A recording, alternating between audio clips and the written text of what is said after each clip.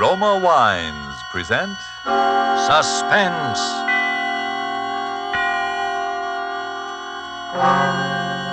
Roma Wines, made in California for enjoyment throughout the world. Salud. Your health, senor. Roma Wines toast the world. The wine for your table is Roma Wine, made in California for enjoyment throughout the world. This is the Man in Black, here for the Roma Wine Company of Fresno, California, to introduce this weekly half hour of Suspense. Tonight from Hollywood, Roma Wines bring you Mr. Laird Cregar in a suspense play dealing with a maniacal hatred and with the mental drug of hypnotics. And so with narrative About Clarence, and with the performance of Laird Cregar, supported by Hans Conried as Bill, from whom we hear the narrative, we again hope to keep you in suspense.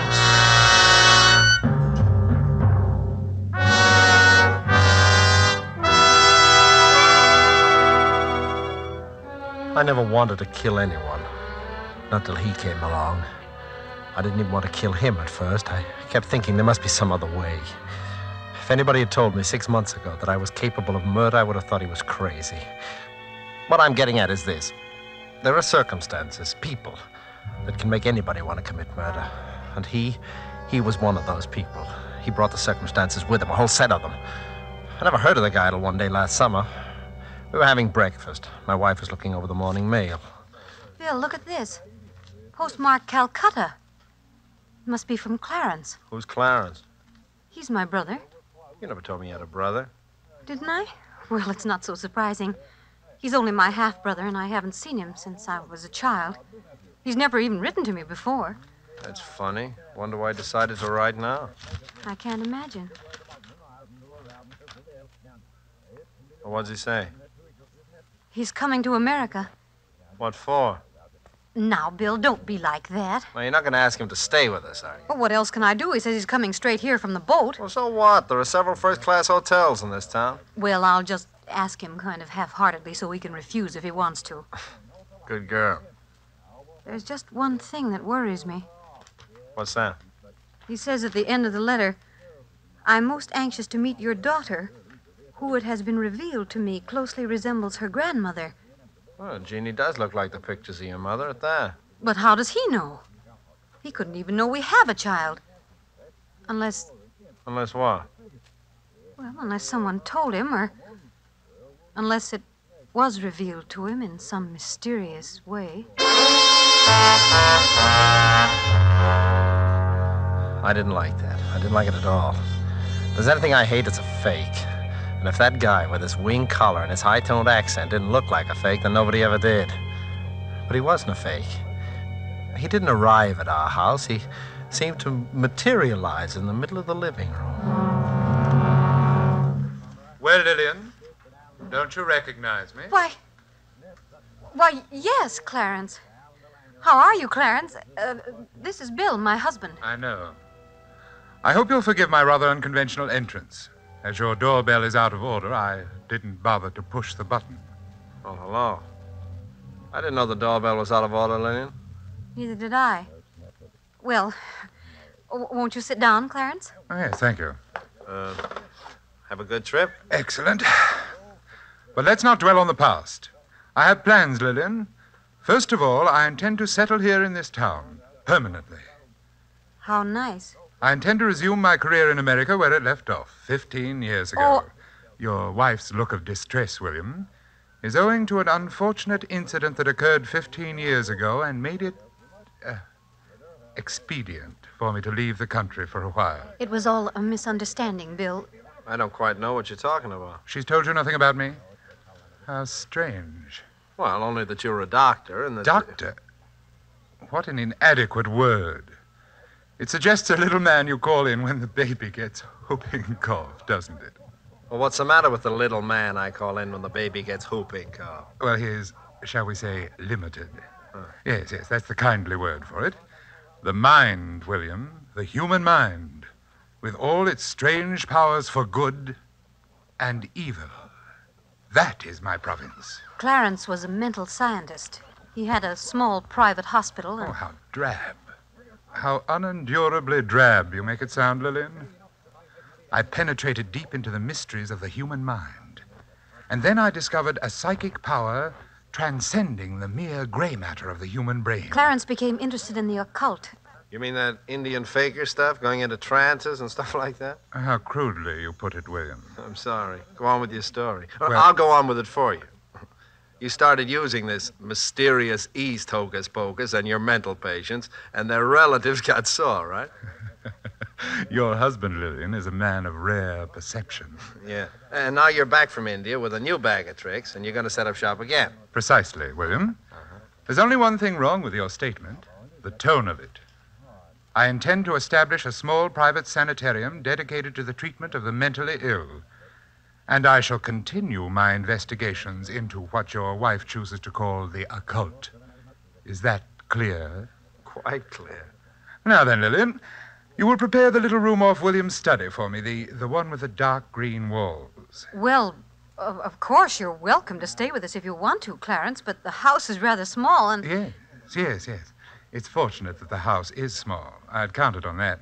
You seem to have counted on a great deal, Clarence. By the way, how'd you know that the room has green walls? Yes, and how did you know... My dear engaging kinsmen, all things are revealed to him who can survive the ordeal of true enlightenment. That is as much as I'm permitted to tell you at the present time. And now will you be so good as to open the outside door? Your daughter is about to ring the doorbell, and it's out of order. Remember? But how did you... You didn't... Go and let her in, Lillian. I'm eager to meet Jeannie. Mama, guess what happened today? Sally Bates fell off the seesaw and Miss Thompson had to drive her home and then... Oh, I didn't know we had company. This is your Uncle Clarence from India, dear. Oh. Yes. She is the very image of her grandmother. Was that Mother's mother? Yes, dear. Mama and Uncle Clarence had the same mother, but different fathers. Oh, then he's not really my uncle. He's only my half-uncle. I think, little Jeannie, that you will find we have a great deal in common, nevertheless. You will be very close to your Uncle Clarence. Very close. What do you do those funny things with your eyes? Never mind, dear. Uncle Clarence is tired from his long journey. You come on upstairs. Mom will help you change for dinner. All right. See you later, Uncle Clarence. What's so funny, Doctor? Oh, William, I do hope that my stay here won't be complicated by your rudeness. Why did you try to frighten Jeannie just now?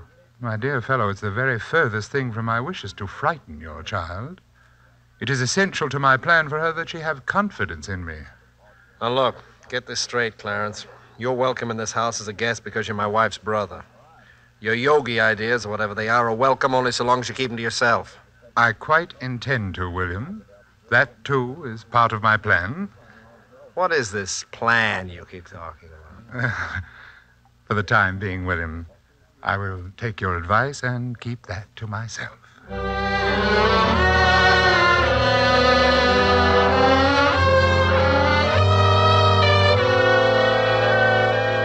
Tonight for Suspense, Roma Wines bring you as star Mr. Laird Cregar, whom you have heard in the prologue to Narrative About Clarence by Dwight Hauser and Robert Tallman. Tonight's adventure in Suspense.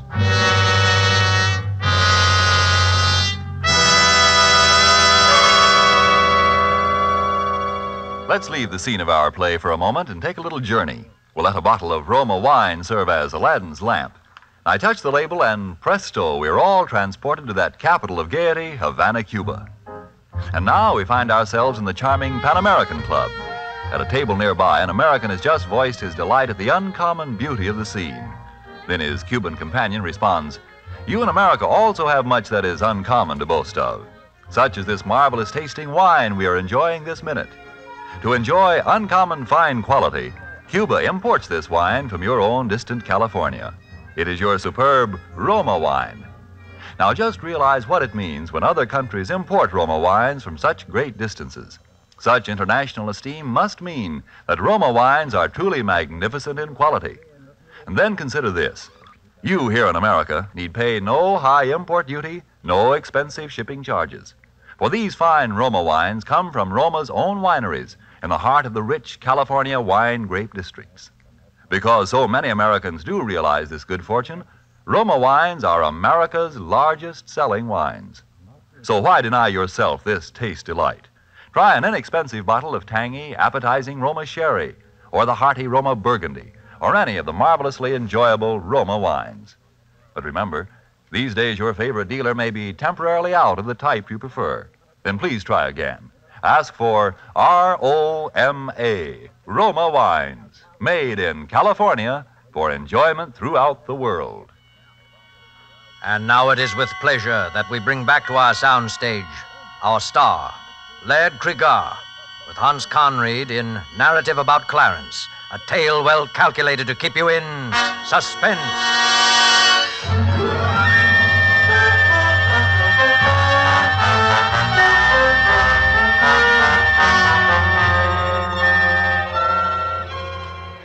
Well, you see now how I was beginning to feel about my dear half-brother-in-law, Clarence. At first, it was nothing but just pure hatred. I didn't have any cause yet for fear. And then came that day with little Jeannie. Doesn't take much imagination to know what happened before I got home. Mama, I'm all ready for school. Mama. Hello, Jeannie. Oh, hello, Uncle Clarence. Did you see Mama? Your mother's gone out for a while, but...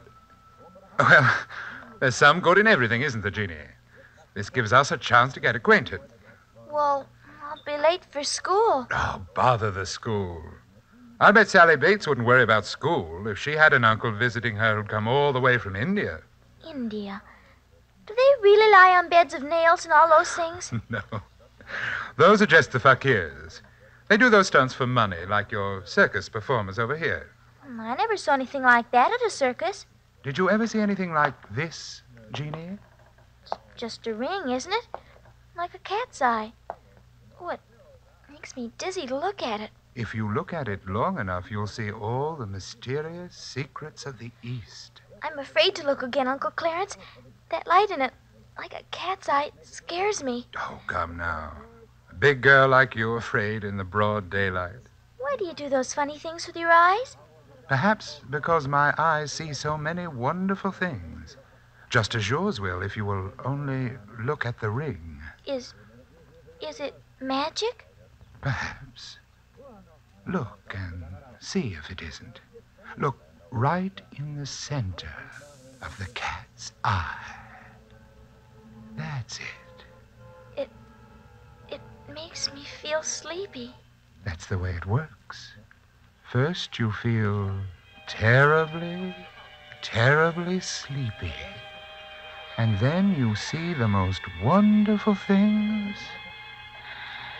First, you feel sleepy, and then...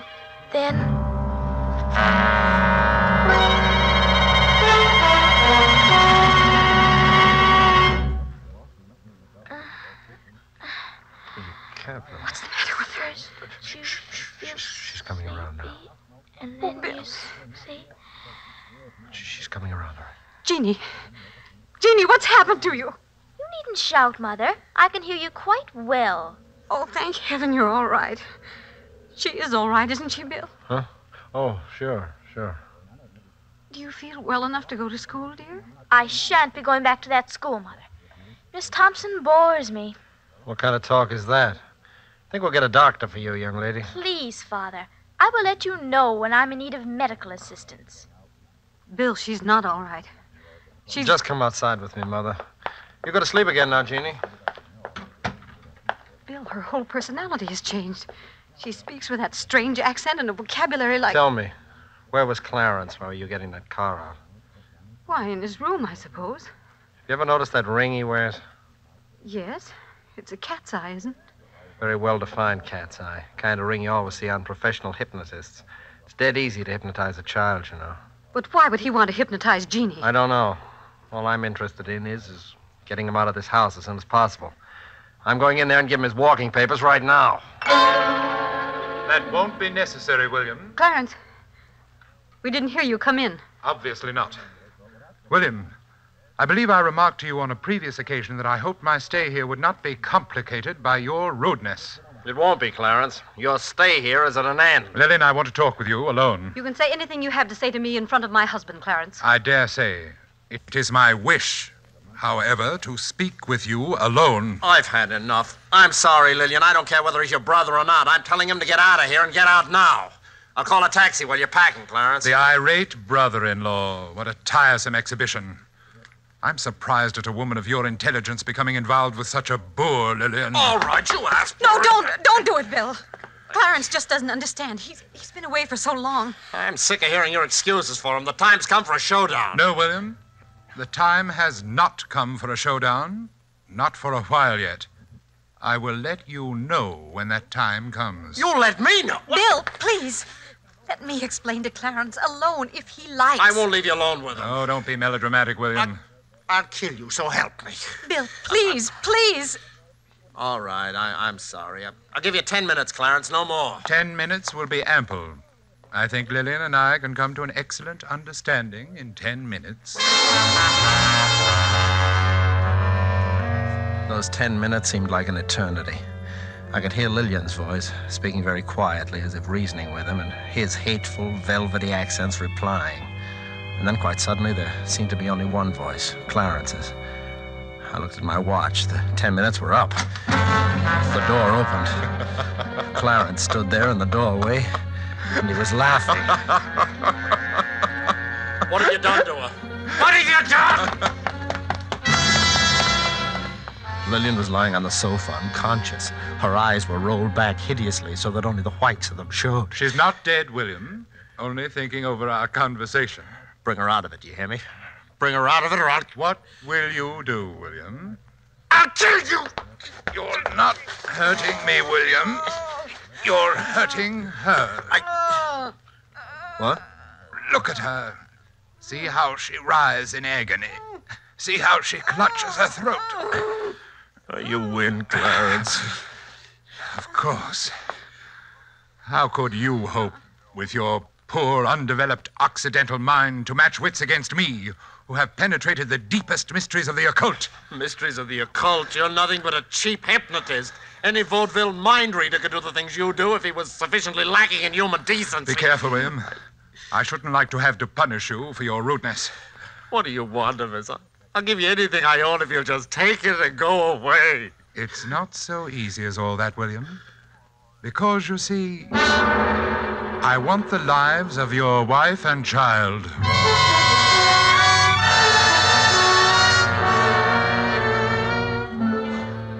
I knew then that he was insane. And that realization filled me with hope. It'd be quite simple to call in an alienist and have him committed to an asylum. When Lillian regained consciousness, she insisted on his staying, as I expected. I humored her along, knowing she was acting on his hypnotic suggestions. I was reasonably certain he would do nothing violent that night. His was the slow, sadistic way of murder. When daylight came, I stole quietly out of the house. I dared not risk calling the asylum on our telephone for fear of being overheard. My wife and daughter were still peacefully sleeping when I returned. And now I slept too.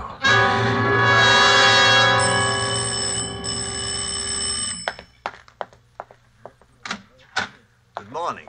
I'm Dr. Miller of the State Institute. Yes, I know. Come in, please, Doctor.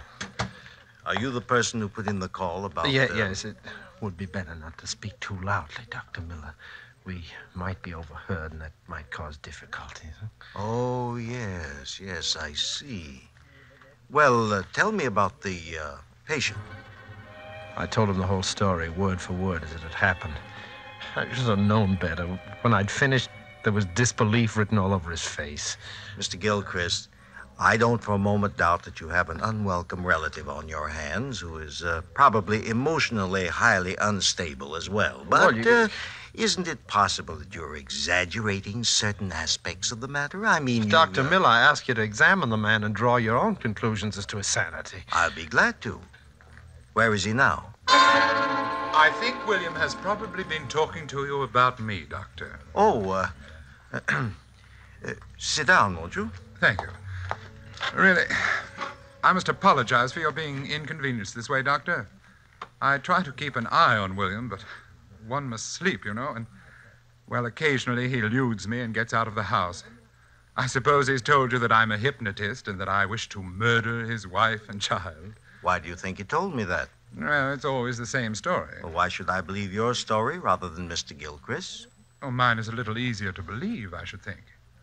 But if you wish further proof... Oh, Lillian! Yes, Clarence? Come down here, will you? William's got out again and told that story.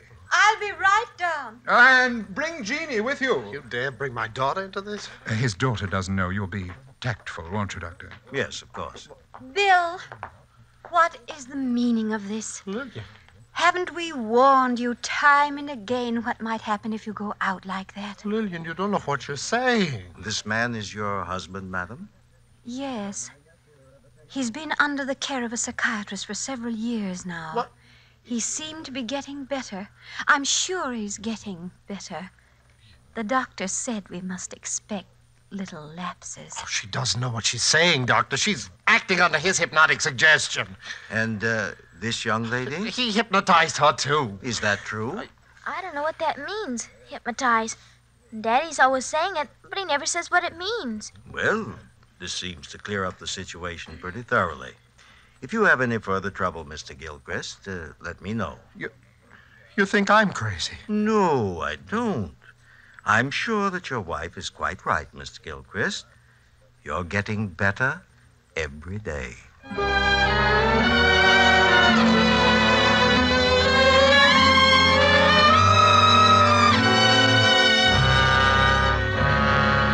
He was insane, and diabolically insane.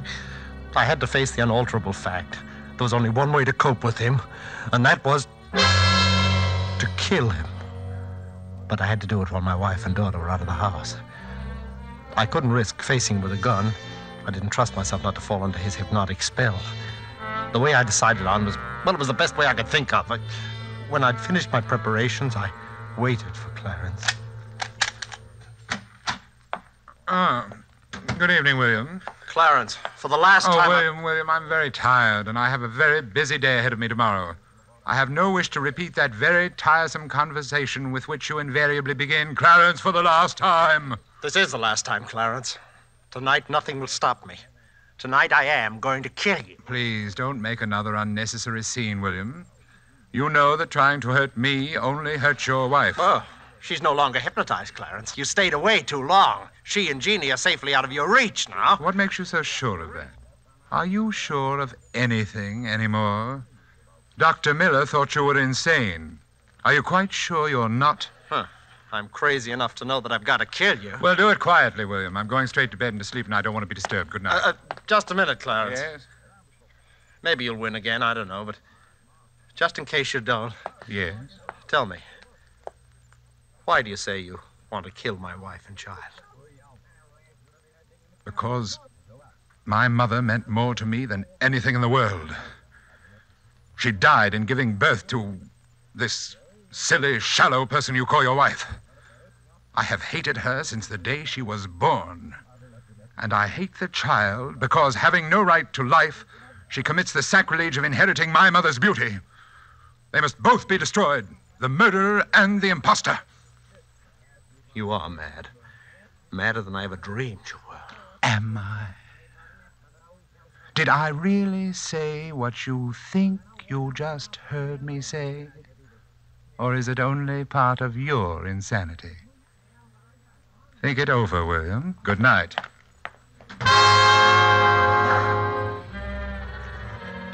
I had everything ready. The heavy boards to nail across the door, the cotton waste, and a gallon of benzene.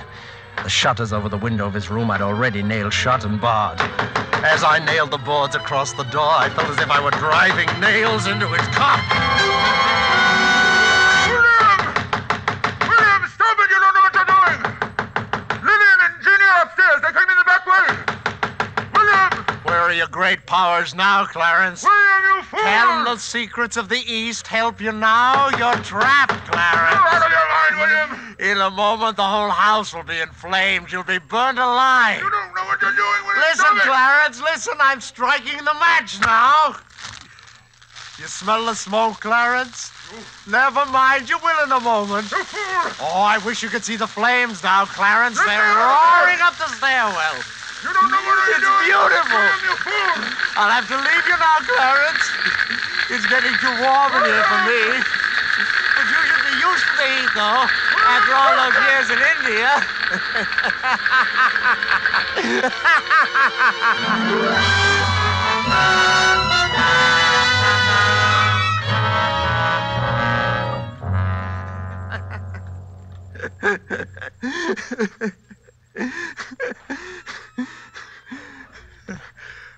And I laughed. I laughed. I guess the relief from all that tension. Well, that's the story, Doctor. Then I must have fainted or something from the smoke. I don't remember anything after that till I woke up in this place. And what about your wife and daughter? Oh, that's just it. I haven't seen them since that afternoon, and that's why I've got to get out of here. I've got to find them. Can't you understand that? Yes, I can understand that very well. Oh, will you talk to someone, the head of this place, and tell him that and let me out? I shouldn't be locked up here in an institution. Yes, I'll talk to him, Bill. That's a promise. I'll do it right now. Goodbye. Goodbye, Doctor. Pardon me, the head's office, Dr. Dr. Crossman. You'll find him right through there. Thank you. Oh, pardon me, Dr. Crossman? Yes? Oh, how do you do, sir? Have you found my little sanitarium interesting? Yes, indeed. By the way, most unusual case. I've just been talking Yes, I know. To poor William. Bill, that is, number 27. Yes, but... I'm sorry that you had to be inconvenienced that way, sir. We do our best to keep the garrulous patients well out of a visiting doctor's way, but accidents will happen. I'm glad I ran into him, Dr. Crossman. His story interests me very much. He doesn't strike me as a homicidal lunatic. No, he's not. This idea of his that he committed a murder is simply a fantasy. Are you absolutely sure of that? Of course. Because, well, you see, I am Clarence, the wicked brother-in-law in his story. You? He began to develop these extraordinary symptoms during my stay at his home when I first returned from India. Parts of his story, you see, are quite accurate. I see. It's a pity, of course. He was doing quite nicely under treatment until his wife and child were burned to death so tragically in the fire that destroyed their home. I'm afraid that event, on top of his previous delusions, unhinged him for good. And where were you during the fire, Dr. Crossman? Oh, I dined out that evening. When I returned, it was all over.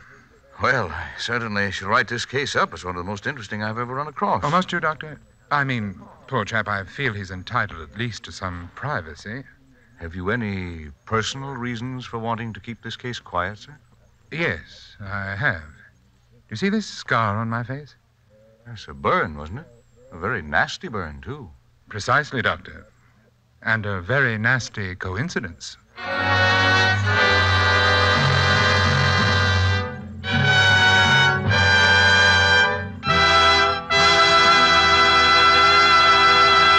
And so closes narrative about Clarence, starring Laird Cregar with Hans Conried, tonight's tale of Suspense. Laird Cregar is currently being seen in the 20th Century Fox production, The Lodger. We sincerely hope you enjoyed the performance of Mr. Cregar and that of the whole cast tonight in our Roma suspense play. And here's a thought. To discover the enjoyment these suspense programs offer, you first had to sample one. And so you must first sample one of the many delicious Roma wines to discover for yourself their wonderful taste and quality, the excellence that makes Roma America's largest selling wines. You'll discover, as of other millions before you, that Roma wines are super quality, are super tasting, and are super easy on your pocketbook, too, costing only pennies a glass. Why put off this taste treat another day? Be sure you get R-O-M-A, Roma wines, made in California for enjoyment throughout the world. This is Laird Cregar. It is my very great pleasure to tell you that next week the star who will keep you in suspense will be Joseph Cotton. Suspense is produced and directed by William Spear. Don't forget then next Monday, same time, for Joseph Cotton in Suspense. Presented by Roma Wines, made in California for enjoyment throughout the world. This is CBS, the Columbia Broadcasting System.